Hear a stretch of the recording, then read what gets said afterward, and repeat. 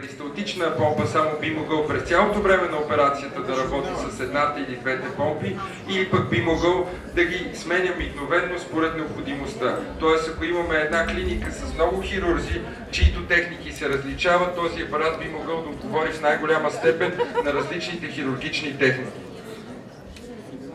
Както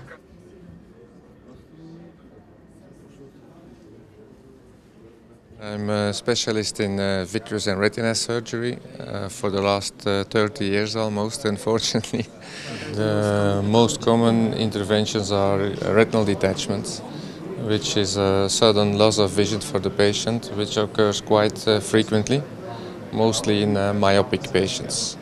And another very common disease is diabetes, which is a disease that is really in progression in numbers, and it is also often surgical complications, and we have to perform, especially here in this kind of settings, a lot of diabetic vitrectomies. The problem indeed is that it's a quite complicated surgery, and it demands a lot of training for the doctors who are performing them. But on the other hand, there is also a lot of equipment involved, and this equipment is rather expensive, and also each surgery is a certain cost involved, and indeed it is quite expensive surgery. It is not a routine kind of surgery.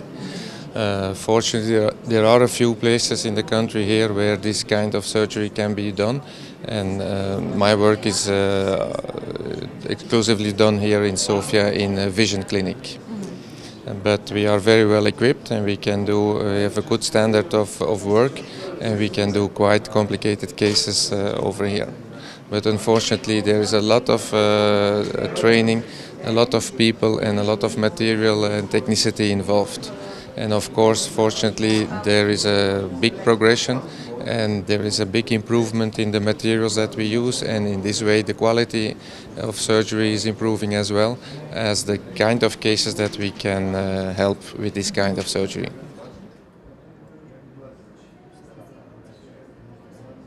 The biggest problems throughout Europe in terms of ophthalmology are related to aging. And particularly we have a condition, AMD, and the vast majority of AMD has not been treatable by drugs.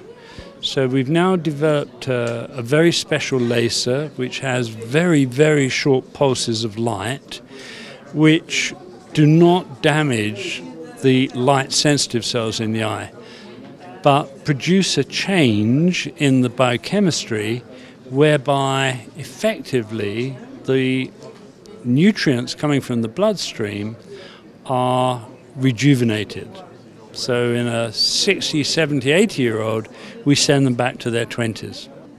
The most common problems are at the back or the front. At the back of the eye, it's addressing the problem of age-related degeneration. And at the front of the eye, it's addressing the problems of being able to see an image clearly. And both of these are addressable by using special lasers.